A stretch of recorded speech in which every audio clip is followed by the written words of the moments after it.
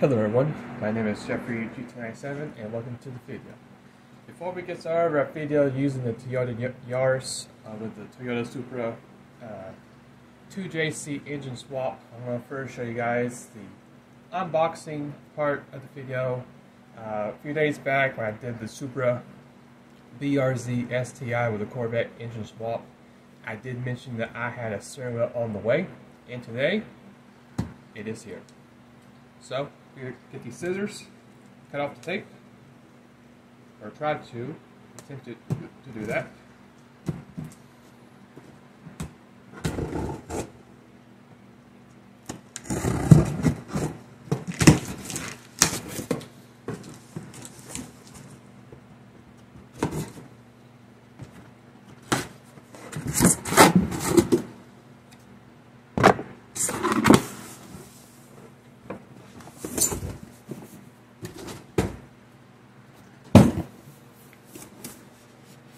Here it is.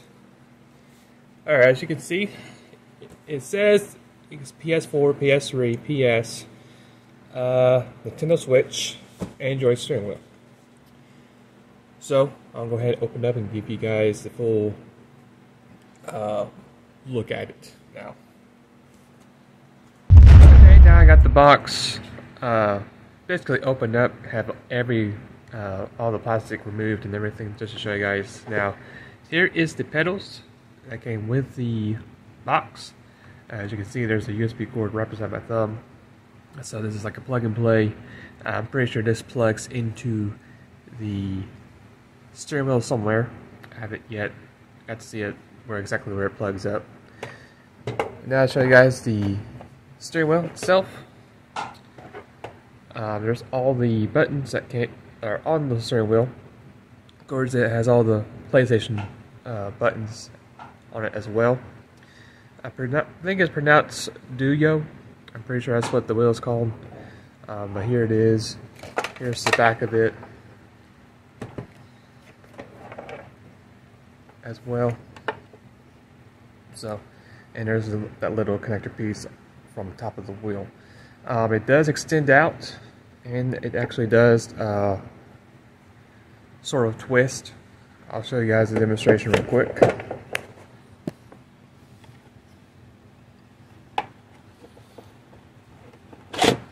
So you can extend it out, push it in.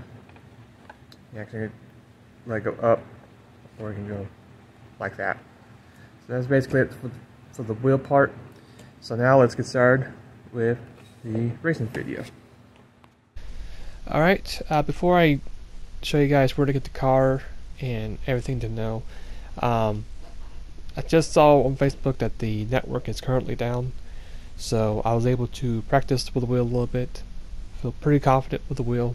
It feels really nice, really smooth. I had to, the wheel is not necessarily a wheel itself, it's basically a controller, so I had to format the buttons on the controller just a little bit just to match with the wheels. So the next Tokyo video, I'll be using the wheel for that, hopefully. Anyway, to find the car, you're going to go to Brand Central. It'll be right here, right beside the Crown Athlete. It's 45,600 credits, so it's not too terribly expensive. It's very cheap, pretty easy to afford. There's all the stats: 4-wheel drive drivetrain, over 200 horsepower, 200 pounds of torque. So if you guys are wondering how to get this car, where to find it, you can get it right here at Brand Central pretty easily. Alright, now before I quickly show you guys the engine swap, here's the price of the engine swap, just 210,000 credits, and again it is a Supra. If you guys want to pause the video, just in case if you want to check out your garage, just to see if you have the roulette ticket, just to get it for free. But if you do have the roulette ticket, you do not need to do this part. You can just automatically get the engine installed to the car itself. But if you do not have the ticket and if you still want to proceed with this guide, then it'll cost you 210,000 credits just to install the Supra. The only thing negative about the Supra with stats is just the weight. Other than that, everything else is in the blue. So that's it for this part. It's not a wide body, so you just need to do the engine. That's it. Okay, now I'll show you guys where to get the livery that I'll be using. This is my profile page, just in case if you're wondering to look me up in the game. This is my gamer GT7 profile name. Same thing as my channel, just the YT added behind the 97. That's all it is to it. So I got underneath my news feed, and it'll be this gorgeous Manola Toyota paint job. I just really wish they had this car in the game. The Manola Toyota. It was like probably my favorite car in Gran Turismo 4, but I just love how it looks. I love that they also add for this livery just a splash of red on it too. It just makes it look really, really good. So that's the livery that I'll be using. If you guys want to use that livery, you can. I mean, it doesn't matter what kind of livery it is. But I decided just to use a different livery than the one I previously used in the update 1.31 update. So now the next step is I'm going to show you guys the parts that's in the car that I'll be using for this setup. I'll start off with the rims first. Pretty simple. It's going to be these Oz rims right here. All of it is going to be standard, so there's really nothing to really change on the rims. Just leave it standard as is once you do get the rims. So a pretty simple, easy rim adjustment. Front is standard, the side is standard, and the wing is also standard. So basically everything for the parts is standard. For racing items, roll cage has to be standard for this to work, and that's pretty much it for the parts for this setup. Now if you guys wanted to know, this is a bug setup. If you did add the roll cage, it'll be way over 600 points. So of course there's a new engine swap. So the tires you have to use would be the Supra hards.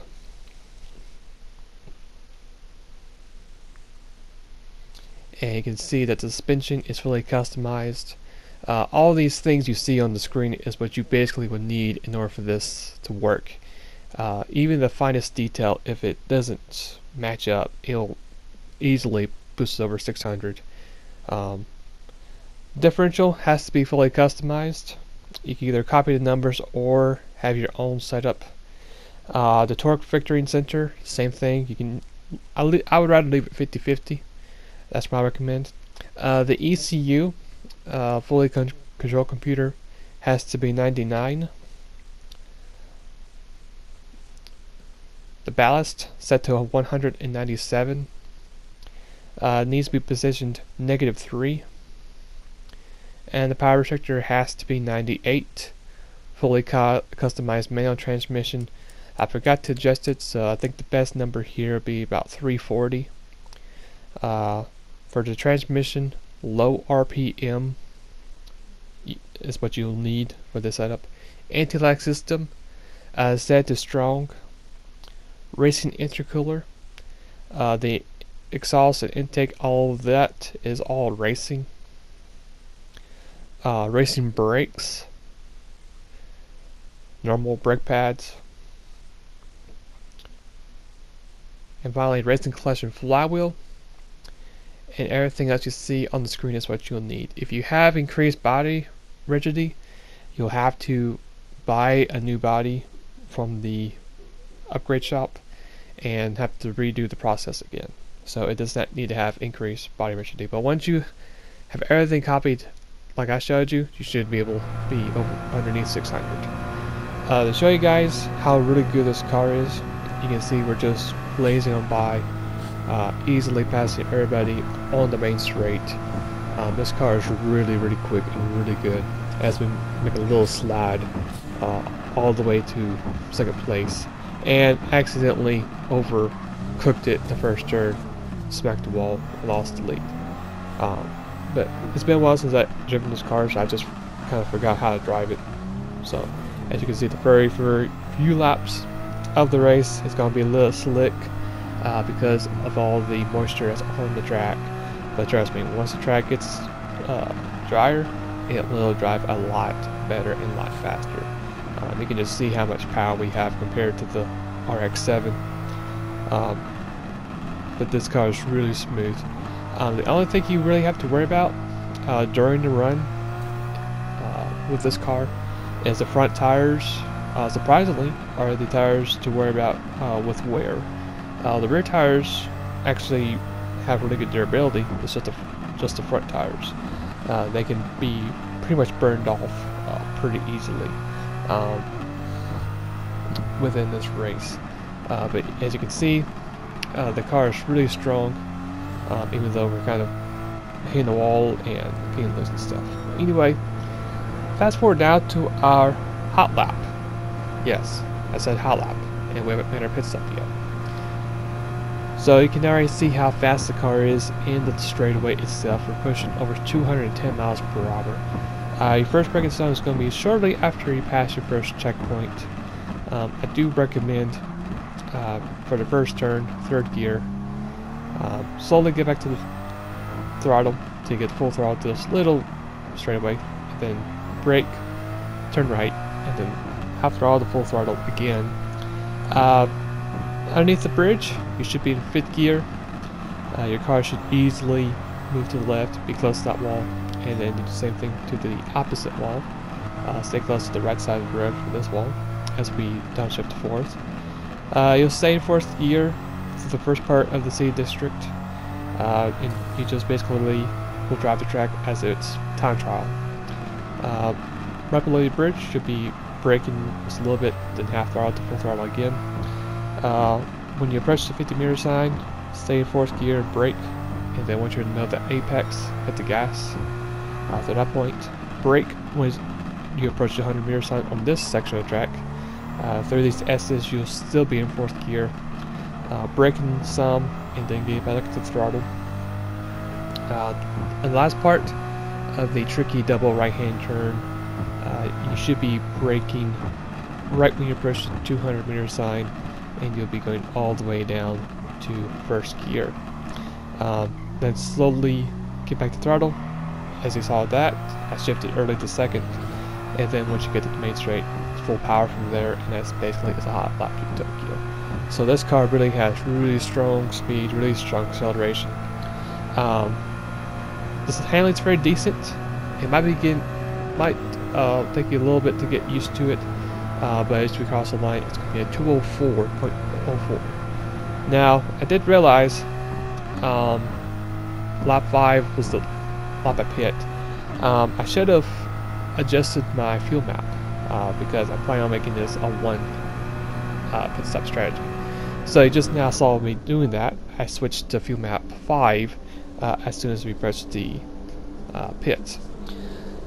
So if you do what I call the aggressive strategy, lap 5 would be the lap to pit if you start the race in fuel map 1, and I'll be showing you guys the different laps to be in the different fuel map settings, so that way you won't really lose too much time just trying to save some fuel, and I'll give you some clips of how I was able to be more efficient on saving fuel.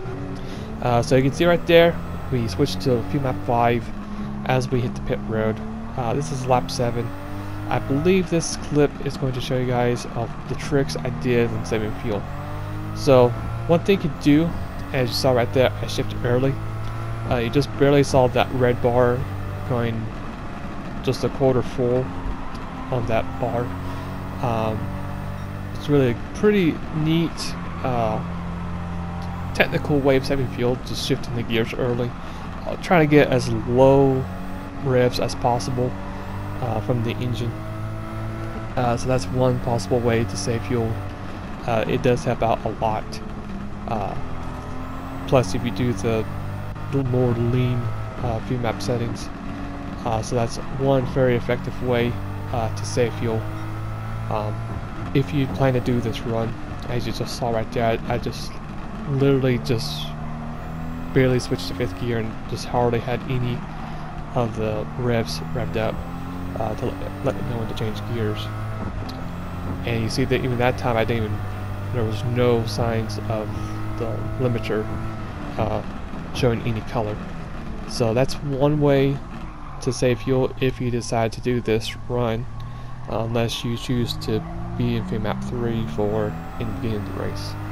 But that's one way to save fuel. Going fast forward now to lap 9, we then move it down to fuel map 4. Still doing the same technique, switching when the rev is a quarter full on the rev bar.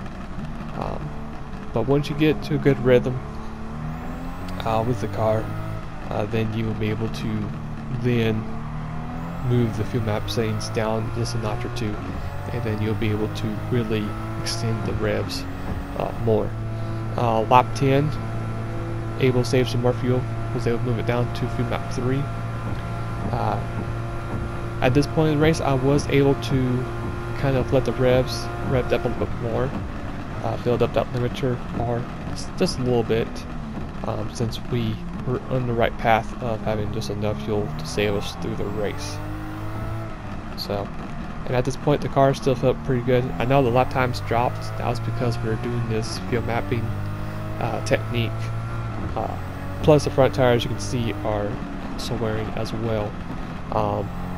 So here we are, last lap. Left front tire is basically cooked. We did save enough fuel to run fuel map 1. Once you do have the left front tire or the front tires in the red, the car will not get loose. Instead, it's going to feel very tight. Really will not have any grip. Like very understeer feel. So just keep an eye on that if you do make it to the end with red tires.